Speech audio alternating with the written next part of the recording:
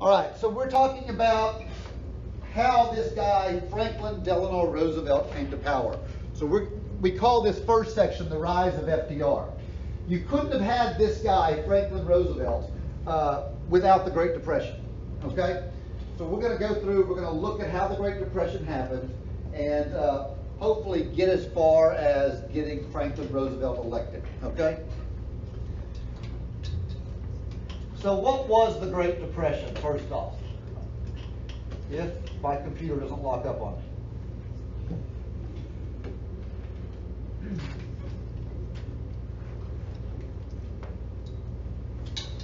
All right, so the Great Depression was the single largest depression in the 20th century, and some would argue the largest depression on a global scale, at least in all of world history. It wasn't just an American depression, it was a worldwide depression. It was something that was caused by globalism. And we're going to see that Hoover fails to stop this depression because he doesn't understand that we have a global economy now. You can't just fix stuff in the United States. We have to fix things in Germany. We have to fix things in France and England and all over the place because they're buying our goods. And if their economy's not good, our economy's not good. So this depression starts in 1929, where we finished off the last lecture, when the stock market has this massive sell-off, and it's going to continue. People put it at different times. At least the late 30s. The most common place to say 1941, with the outbreak of World War II. U.S. involvement is when we started coming out of the Great Depression. We don't really fully come out of it until 1954. Okay, so it's a long, long depression. So why did we have this depression? One of the biggest reasons is the underlying causes of the depression were not recognized because we had all of this prosperity. In the 1920s, this time period we called the Roaring Twenties, everybody was always making money. Nobody was losing money. The stock market had always increased in value, and that led to overconfidence. Now, in an economy like this, people will tend to speculate heavily in the market. And that's what's going to happen here. Americans are going to start speculating. That means they're going to start borrowing money in order to invest it in the stock market. And what they're gambling on is the stock market is going to go up before they have to pay back that money.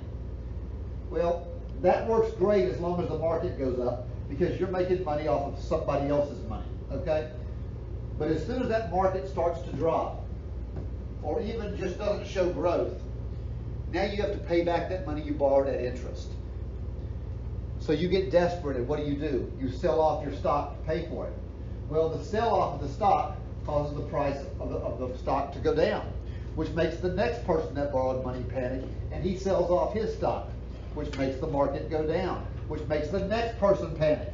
And the next thing you know, you have this domino effect where the market just collapses, okay? The other thing that happens in the 1920s is we invented debt in the way that we know it today. Americans started buying goods on credit. The 1920s was the birth of things like layaway and credit cards. And people started, instead of saving their money to buy something, they started buying it now, putting it on credit, and just gambling that the market was always going to be good and they'd be able to pay that back. It's kind of what we do today. Americans are terribly in debt. We're doing the exact same thing. We've been doing the same thing since the 70s. Well, when the market collapses and you lose all that money, those other people still want their money back. You still have to pay your debts back. Only now you don't have the money to do it. Okay? This is the guy that was president during the Great Depression, Herbert Hoover. And you really would have thought he would have been the perfect person. He was a trained economist. He had been an engineer. Had gone to Stanford University. He had been the person that that financed the Boxer Rebellion, that ran America's budget in the Boxer Rebellion. We were helping in China. He had done food relief after World War I. Been Secretary of Commerce. This guy knows how to do things, but he doesn't understand this new global economy, and he just does too little. Okay, and he's not able to solve the big issue here.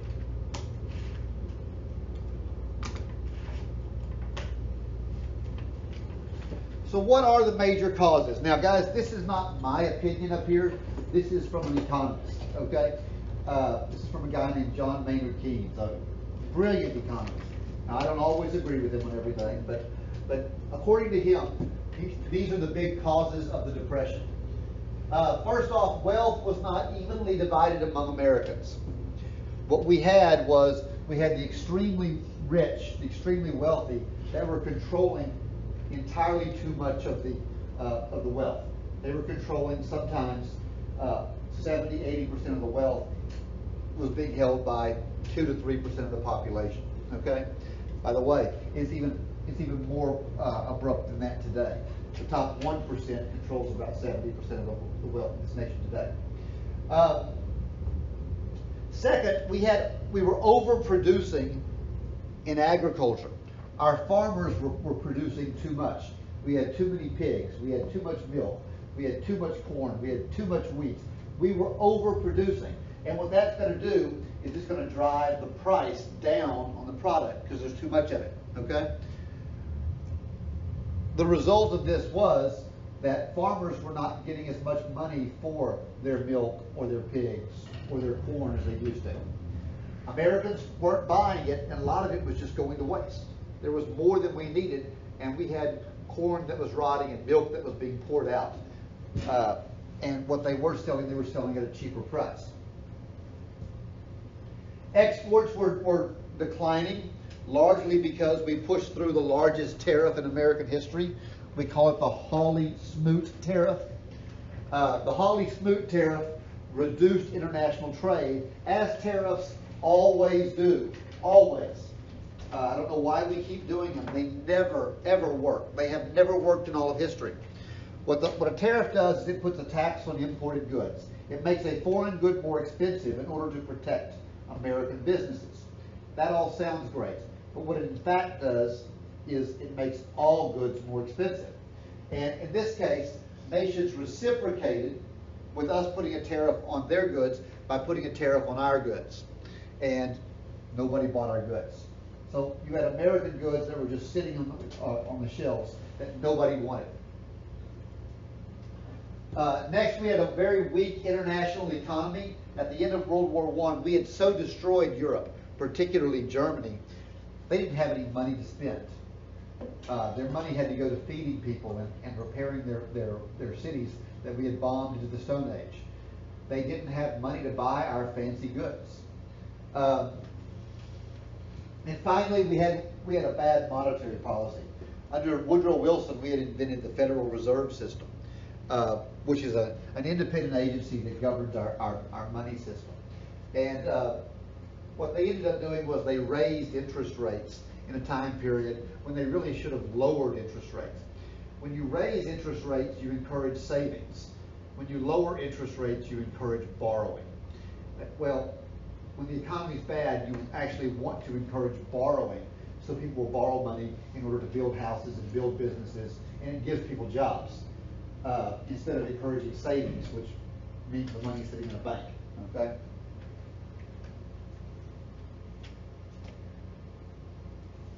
All right. So let's look at the warning steps. All these steps that we missed, and we kind of already talked about this. But farmers were in trouble. We've already talked about how overproduction had led to a drop in farm prices.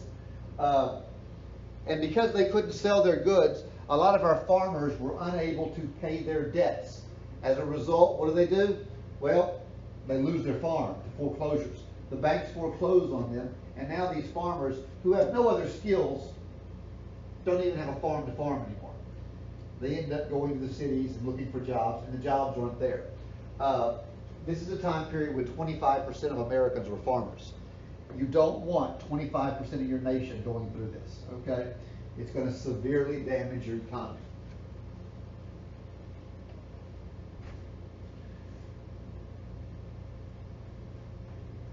We've already talked about this, but you can see most families were living on the economic edge, okay? Most of the wealth was being held by just a few people. I'm not going to go over this again because it's already been up there. I just spelled it out here so you can find it.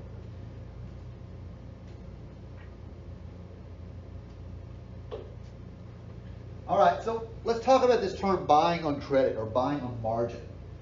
We've already talked about debt.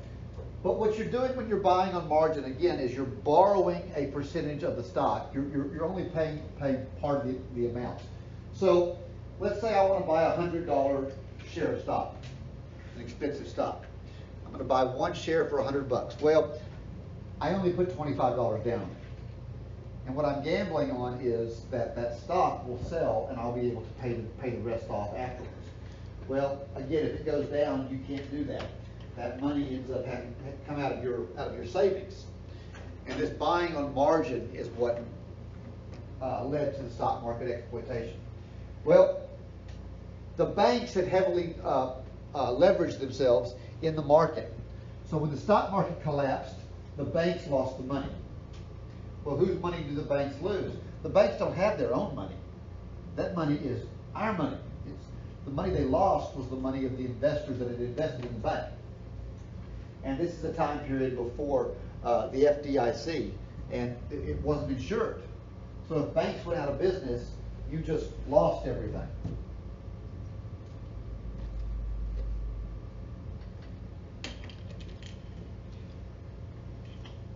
Warning sign number 4, several major industries were at risk. And we've talked about this to an extent already. We know farming was at risk. But we also know that things like automobile industry was losing money because people didn't have the money to buy them. People weren't building houses, so construction was down. The U.S. economy also was not diversified. What that means is we didn't do a bunch of different things like we do today. We were really depending on a couple of things. We were depending on the farming industry, the steel industry, and the automobile industry. And if any one of those collapsed, the effect on us was deadly. And in fact, all 3 of them collapsed during the Great Depression. Okay? There was nothing to hold us up. I've already talked about this. I'm not going to go over it again, but it's just talking about the Smoot-Hawley tariff, which reduced international trade. All right. So how did the Great Depression affect or impact the American people? When you don't have jobs, what do? Well, today we know you go get unemployment. But they didn't really have unemployment in the way that we do today. Some states had some benefits, but there was no federal program. So you go seeking unemployment. At most, they would give you 6 weeks of unemployment. Well, it's going to be tough to find a job in that amount of time. People are starving to death. Cities established soup kitchens and bread lines. People were literally eating on the government dole. Well, somebody has to pay for that. What do? Well, you increase taxes in order to fund it. Well, increasing taxes actually hurts the people that are being fed. So you're actually hurting the economy through this. Unemployment is somewhere around 25% during this time. That is massive. 25% unemployment is massive. It was even worse on minorities and women. If you were a black man, your chances of being unemployed are over 50%. If you were a black female, you just didn't have a job. Okay? Because when the layoffs happened, that's the order they did it in. The black women got laid off first. Then the black men got laid off. Then the white women got laid off. Then the white men got laid off. Okay? That's the way it worked. So what do? You've lost your job. You're a farmer. You've lost your house. Well, you gotta move to the cities. So we had these massive migrations to the cities. Americans were migrating, particularly to places like Chicago. They were migrating really heavily into California, Detroit, where cars were being manufactured. This is what was going on in this time period. But they were finding when they got there, the jobs weren't really any better in those places. So what do? You've got no money. You've got no relief. There's no HUD housing, no housing and urban development. So they ended up living in these shanty towns that were nicknamed Hoovervilles. These homeless villages. A lot of the people were World War I veterans, and it gets terrible in these little Hoovervilles. I'll show you some pictures in a little while what they look like. Minorities are hit much harder than anyone else is. I've already talked about how they were the last hired and the first fired. But Mexicans were hit very hard as well. There was actually a repatriation movement. Mexicans, in some cases, had lived here for generations. Some of these Mexican families had lived in the United States since we were Mexico, okay? But they were sent back. They were forcibly repatriated into Mexico.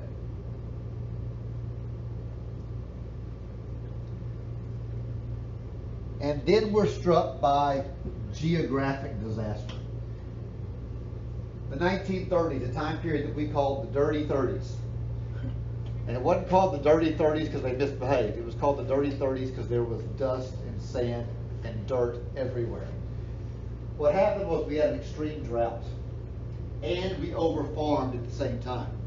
Well, as you bring more land under cultivation and you plow it up, you get rid of all that grass that holds the ground down, and then a drought happens, and all that dirt starts to rise up. And as the winds came, it pushed these black clouds, they call them black blizzards, across the country. It was a literal environmental disaster.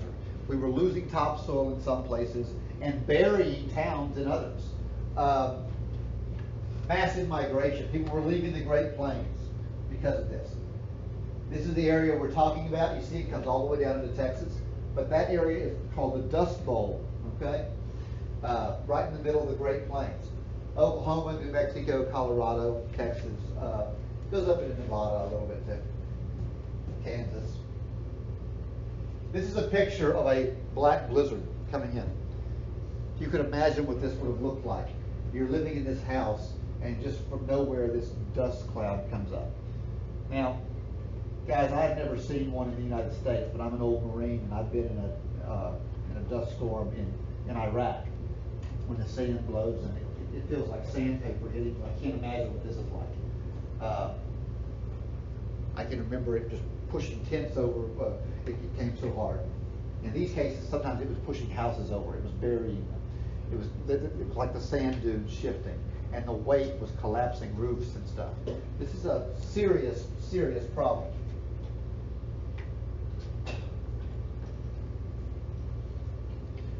The last straw for Hoover, though, is going to be the bonus army. What had happened was, at the end of World War I, when we had all these great military heroes come back, at the height of the Roaring 20s, when we were in an economic boom, the U.S. government decided that they were going to promise every World War I veteran a bonus. But here's the deal. They said, your bonus is in 20 years. So let's say in 1937, in 1937, we're going to give you a bonus. And here was their logic. Most of your veterans are 25, 26 years old. 20 years from now is about the time you're going to be ready to start thinking about retirement, okay?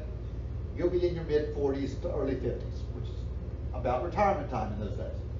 So what they did is they took that money and they put it in the stock market, and they were gambling that money would continue to grow, and at the end of 20 years there'd be enough there that could give the bonus.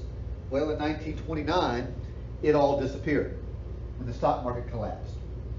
Well, now these veterans want their money.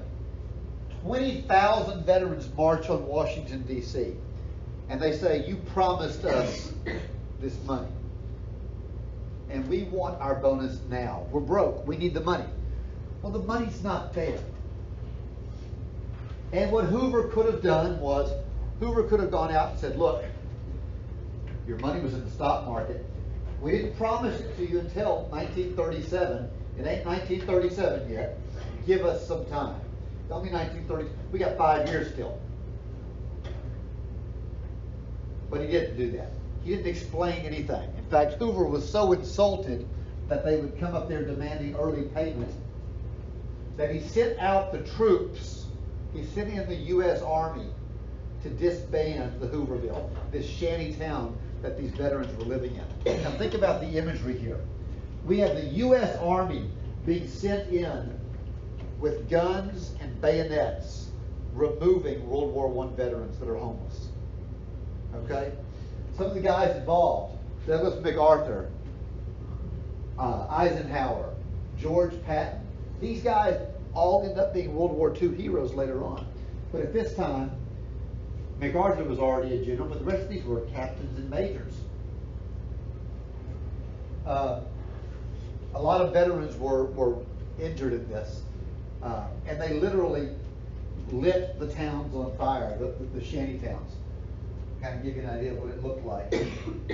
This is the bonus Army's march on the Capitol. So you can kind of see here where they're marching the Capitol domes there in the background. Here's another picture of them as they're laying, they actually camped out on the lawn of the Capitol. That's why they had to be moved. Your bonus Army soldiers coming in. Here's police officers dragging them away. Here's your shanty town outside there. Again, they're just living in whatever they can. This is where they're living, homeless veterans, all these guys. And this is what happens to it. They literally light it on fire to get them out. You can see the Capitol dome in the background. That's how close this was happening to our Capitol. It was on the grounds of the Capitol. Well, who's going to get blamed for it? Herbert Hoover is going to be blamed, and he should be. So this guy, Franklin Roosevelt, is going to decide to challenge Herbert Hoover. He's an interesting character. If you don't know Roosevelt, FDR is the cousin of former President Theodore Roosevelt. They didn't like each other much. At least Theodore didn't like Franklin. Franklin kind of hero worshiped Theodore. Franklin Roosevelt modeled himself after Theodore Roosevelt. He was Secretary of State. Secretary of the Navy, just like Theodore Roosevelt. He was governor of New York, just like Theodore Roosevelt. He ran for vice president with Al Smith, just like Roosevelt had ran for vice president. But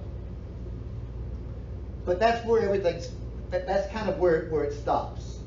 Because he was a Democrat while Roosevelt was a Republican. And he was very much a big state person while Roosevelt was not so much.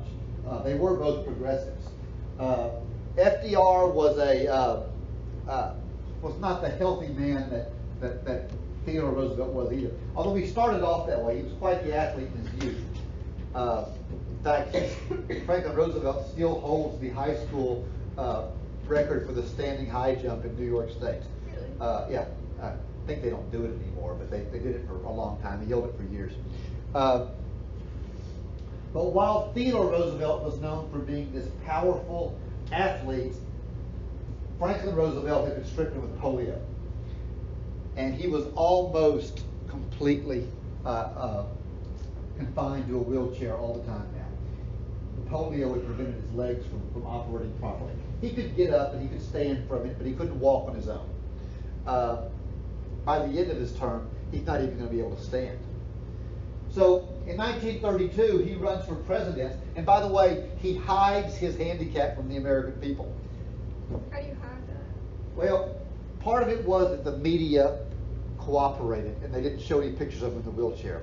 But the other thing was that when he had to give his speeches, his son would wheel him up to the podium and he'd stand up on the podium and hold himself up behind it, and then they would open the curtains up, and all you'd see is Roosevelt standing there. At the end of his speech, they close the curtain and come get him. So you wouldn't see him being helped ever. Lots of pictures of him standing, when in reality he couldn't do that very long. In fact, the way he stood, he had metal braces inside his pants, and he would would lock the braces tight so he could hold his body up. But FDR manages to win the presidency, and he doesn't win it by just a little bit. This is FDR's victory, 472 to 59. FDR won all of the blue states. This is a massive defeat of an incumbent president. Herbert Hoover is done for, okay? So what is Roosevelt going to do? Well, he comes into power and immediately declares a bank holiday. We have what we call the first 100 days. FDR does more in the first 100 days of his presidency than every president added up before him had done. Okay? It's the most successful 100 days in the history of presidents. So, what's a bank holiday? Well, he closes the banks down because the economy is collapsing. And what he's worried about is people are going to be worried about the banks, and they're going to rush in and they're going to withdraw their money, and that's going to cause the banks to fail. So he just shuts every bank in the country. Now, this is a time period before we had credit card or debit cards. You can just go to the money machine, you know. So what's he do? He goes on the radio and he tells the people, our money is fundamentally secure. I know you're in a panic, but he explains to them what we call a fireside chat, that the reason the banks are failing is because you're panicking and taking your money out. If you'll just leave your money in the banks, then the banks can loan money to other people to build houses, and you can have a job. And everything will operate properly. You just have to trust me. You've got to leave your money in. And to make sure you do that, he creates a new program called the FDIC, the Federal Deposit Insurance Corporation, which insures the money in the bank. At that time, it was up to $100,000. So he says, look, here's the other part of it. If you put your money in the bank and the bank fails, the U.S. government will insure that money up to $100,000. Sweet. So you're going to get your money anyway. So don't panic.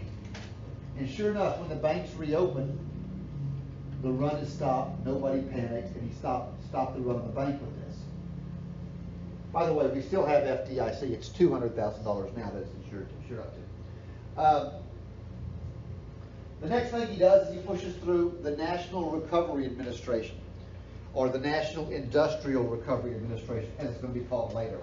So the original NRA here. What it does was it provided government funds directly to businesses to help businesses fund themselves and grow. Pretty smart way to do things. You need to know about that one for your next test. They have the Homeowners Loan Association, which provided low interest rate loans directly to people buying houses. Why would the government want to be in the business of loaning money? Well, because if people will borrow the money to build houses, that means that somebody has to build that house. It's going to create jobs. Somebody has to build the wood for that, and somebody has to make the tile that you're going to put down. It creates all kinds of jobs. And then he invents the CCC, the Civilian Conservation Corps. This is a predecessor to the WPA that your grandparents may have told you about. The CCC was a public works program. And I see I can't spell program. Let's just say program. But what that means is it was a make work program. The government hired people and just started building stuff. Sometimes it was stuff we didn't even need. If you're here in Texas, you may have seen the San Jacinto Monument. We didn't need a great big monument out in the middle of the bay or on the edge of the bay in Galveston.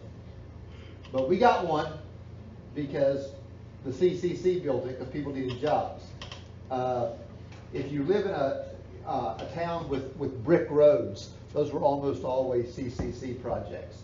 If you live in a place where you've ever seen the red iron brick or red iron rock houses and stuff, those were usually CCC projects. These were ways of just giving people jobs. He does all this in 100 days, and it's very, very effective. He also shifts the Democratic Party's focus from rural America to urban America. We call this the politics of urbanism. And cities are going to become much more powerful than rural America. FDR starts all this. We still see this today. If you ever look at an electoral map, like after the last presidential election, if you looked at it, the whole map looked red, but then all the cities were blue. That's because FDR started the system where the Democrats control the cities. They focus on the urban areas, and it's managed to hold up ever since then. One of the ways they did it is, I put government handouts up here. That's probably not the best term, but government assistance. It created loyalty to the Democratic Party at this time. And one of the bad things it does, though, is it chases the Southern Democrats out. A lot of Southern Democrats end up bolting and joining the Republican Party instead.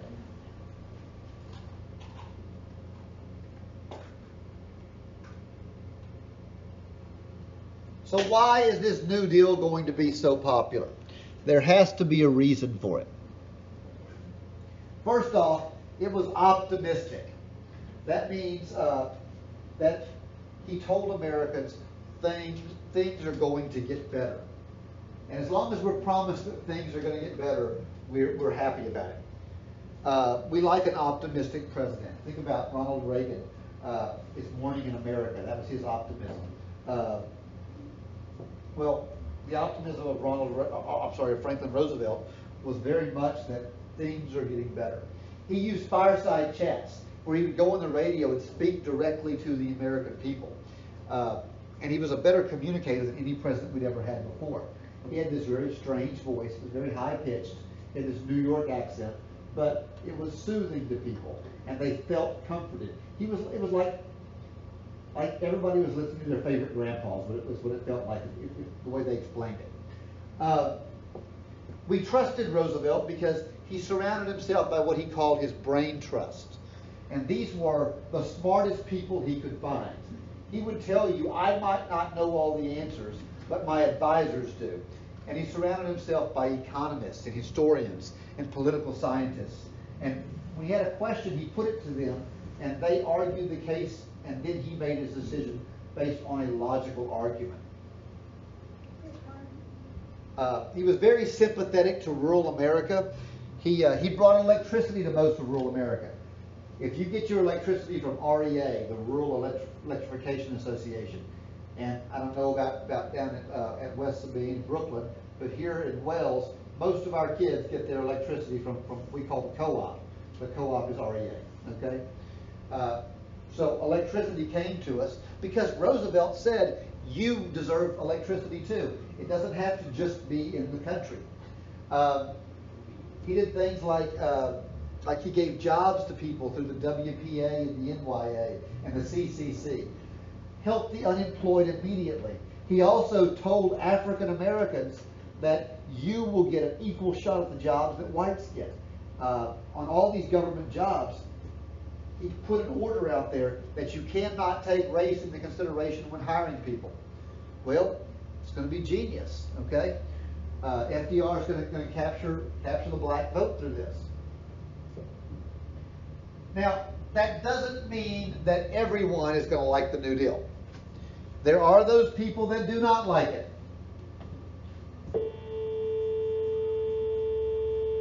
It was increasing the size and scope of government enormously. A lot of people argued that what he was doing was unconstitutional. He was legislating. He was writing laws from the executive branch. Well, that's illegal.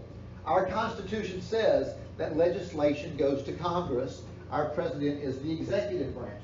Well, he was clearly violating the Constitution. Americans didn't care, for the most part. because things were getting better because of it. These guys cared. Huey Long, that's him there at the bottom. Huey Long was a socialist. They call him Kingfish. He'd been a senator, and he actually challenged Franklin Roosevelt for the presidency for the re-election bid, but somebody shot him, and he wasn't able to continue. But Huey Long wanted to tax away all money over $100,000. So all the millionaires, he wanted to take their money away from them and give it to the poor people. Guys like Father Coughlin, that's him up there at the top right. Father Coughlin was a conservative radio show host who started off as a supporter of Roosevelt, but then he changes his mind and he starts thinking that Roosevelt is secretly leading a Jewish revolt trying to overthrow the government. He starts calling him Franklin Roosevelt, kind of turning his name into a Jewish sounding name. The American Liberty League, they also want to stop Roosevelt. That group is still around. They've changed their name. They're called the American Civil Liberties Union now, ACLU, but it was the American Liberty League back then. All right, let's stop there for the day because I've got a lot of people out and I really don't want to get so far ahead that they can't catch up. I will try and finish this lecture on Wednesday, and we will try and have our test 1 week from Wednesday, okay? So make sure you're doing your study guide. You've had it for about a month now. Make sure you're doing your study guide. If you got any questions, you can always call me. You can always text me or email me or whatever you need to. I am glad to help you out, okay? You guys have a good day. I'll hang around for a few minutes if you have any questions. And it's 3:55. Is that good? Nice. Good. Don't I got one on you? You're 3:49.